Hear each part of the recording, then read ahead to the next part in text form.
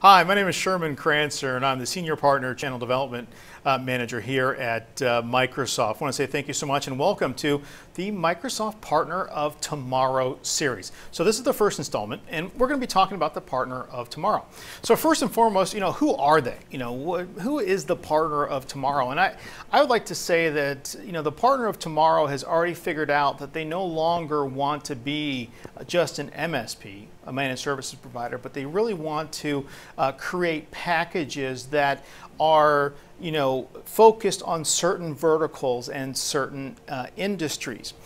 You may want to ask, why are they doing that, or maybe why you even want to pay attention. And the main reason that you want to pay attention is you have to start thinking about evolving. If you don't evolve or change your business model, you're going to be put in a situation in the next several years that you're no different than anybody else. And these partners of tomorrow who are hustling, who are really changing the way they do business, are going to start taking away your customers.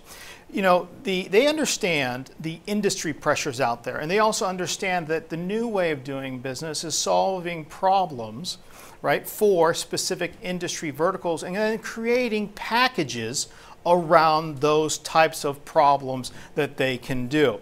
Next, what they understand too is really differentiation. Now, differentiation is something that I would tell you that I talk to partners every single day about, and I keep saying, gosh, you have to understand this.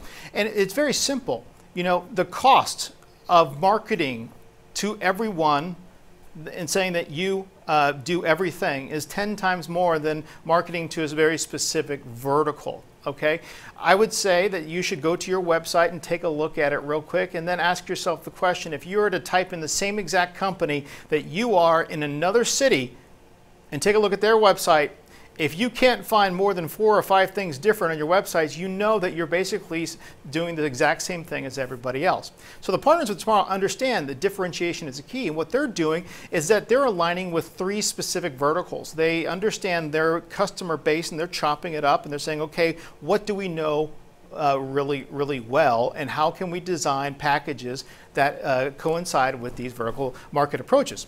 Now, next thing is what the Partner of Tomorrow is really focusing on is now profitability, because in the past, when you didn't differentiate yourself, you're kind of beholden to what are the profitability metrics that are assigned to managed service providers in general, right? And when you're creating your own IP, when you're creating packages, you no longer have to adhere to this 15 or 4% profit margin or 20% profit margin.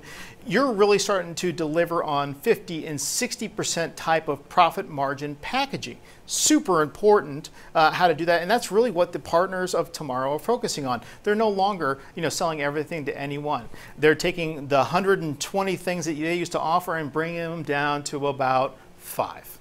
But those 5 things can encompass a lot, and they provide those to help solve problems within a specific industry. And lastly, I would have to say the Partner of Tomorrow is focused every day on how they are going to move into tomorrow, differentiate themselves, increase their margins, and basically take over the world. Well, hey, thanks for checking out this first installment, and wait for next week, and we'll share the next one. Have a great day. Bye-bye.